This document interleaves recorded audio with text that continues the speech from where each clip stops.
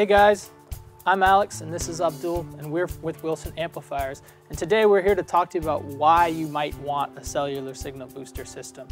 So Abdul here is probably our chief installer. He goes out and he helps install signal boosters all around the country. He's dealt with all kinds of clients and so he knows his stuff. So I brought him here today to help answer some of the questions that we get asked a lot, including things like how many users can this take, all this sort of stuff. So let's start. Why would somebody need a cellular signal booster for their business? I think for one, I guess the biggest complaint is their CEOs complain that they don't have cell signal. Yeah, well. And then the IT department's got to hear about it, so then they come and try to find a solution into improving that. A lot of customers, they decide to use what's called Wi-Fi calling, and most businesses don't want you guys to use that or want to use that because it overloads their system, their infrastructure, so then they seek out a signal booster, and I think that's a perfect candidate. Yeah, so a lot of people I think probably deal with bad cell signal and try to just essentially live with it, and they try to say, well, why doesn't my carrier do it? They switch carriers. People do a lot of stuff like that to try to really fix their signal, but the reality is sometimes they're just in an area that just has bad signal, or their building prevents the signal from getting inside. So you might have seen it, like even in airports sometimes, you're gonna have horrible cell signal, even though it's an airport, right? It's got all this stuff. So it's a matter of those factors, and signal boosters can kind of pick up the slack and bring the signal in to where it needs to go. Right. So why don't we talk a little bit about what a signal booster is and how it works and why it works. Okay. So there's basically 3 parts to a signal booster, right? Correct. So what are those parts? First part is it deals outside antenna, so you've got 2 different versions. You can use the directional antenna, or you can opt for a omnidirectional antenna. And then you've got your booster in between, and then you've followed by the 2 internal antenna, different choices that you want. You could either go with a dome or a panel antenna. And there's a few other varieties. So I believe that basically the outside signal captures the signal that exists. So if you have to have like usable signal. Yeah, usable signal. Right. It needs to be somewhat functional, and then the booster will, correct me if I'm wrong, amplify it. Enhance. Yeah, and then the antenna is the point at which it will be sent into the It'll propagate area. the signal inside of the building, inside of the infrastructure that you're trying to get coverage in. Right. We've also heard people wonder, are these legal? Like, how do they work, basically? You just answered the second part, but are they legal? Like, yes, absolutely legal. FCC requirements, I think part 20 talks about if you want to purchase one of these boosters, you have to go through an authorized dealer, and they do have to be sold as kits. A big question that we always get asked is, why can't I just buy the kit or just the booster alone? Unfortunately, FCC doesn't allow that.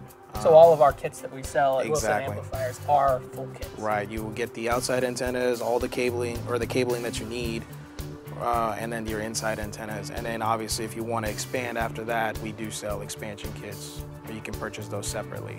Okay, so they're legal, basically. Yep. Do they have to do anything? So when you purchase one of these, you install it, you do have to register it with the carrier, so there is a number that you need to call. Once you register it, you are good to go. Yeah. So what kind of coverage can a person expect with a signal booster? Like, how do they measure that? How does that? So there's different versions, different types of boosters, amplifications that we sell. So we've got as low as, I think, 3,500 square feet, and we can go up to 100,000, maybe more than that. There's some that I think are like 1,500? They're very low powered, simple boosters. Possibly. Yeah. But we can go as, like you said, as low as 1,500 square feet, and we've done up to 200,000 square feet, depending on how many boosters you want to include. Yeah. So, I mean, a lot of it has to do with power of the booster, right? So depending on how powerful the booster is and the strength of these different components, you're going to get a different maximum coverage. Correct. And that, I should stress, is maximum coverage.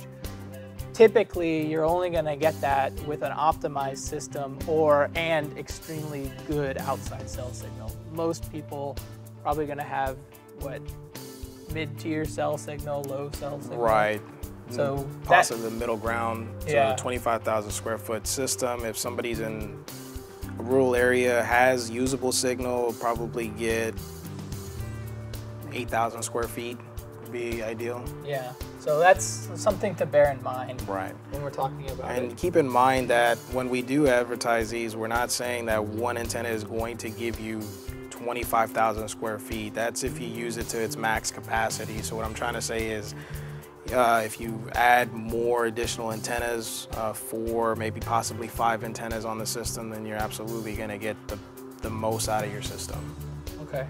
So we talked a little bit about measuring cell signal or just signal strength in general. So how would somebody go about doing? I mean, where do they do that? Where do they do that? First of all, don't take your signal reading inside. We already know that your cell signal inside is not good. So I would say, for the sake of where you want to place the outside antenna and optimize it, go ahead and take readings from the highest point that you can mount an antenna. And then also take some ground level readings, one on each corner of the building, and then on the rooftop levels, same thing. Remember that the outside antenna is what's capturing the signal, so wherever you put that, you want it to be the most powerful signal you can get. The most effective Yeah, signal. the most effective. Yep. So let's just go through a few questions Sure. that we get asked a lot. So the first one is, how many people can use a cell signal booster at a time? That depends on what type of system you use, how many antennas, if it's a high ceiling, low ceiling environment. Typical office spaces are bunched up with a bunch of cubicle spaces, so you can absolutely get a lot of coverage with that. It's really hard to put a number on it. Yeah. But it varies depending on the actual power of the system and the strength of the signal, right? What about carriers? Which carriers do these cover? So this does cover all 4 major carriers: T-Mobile, Sprint, AT&T, and Verizon.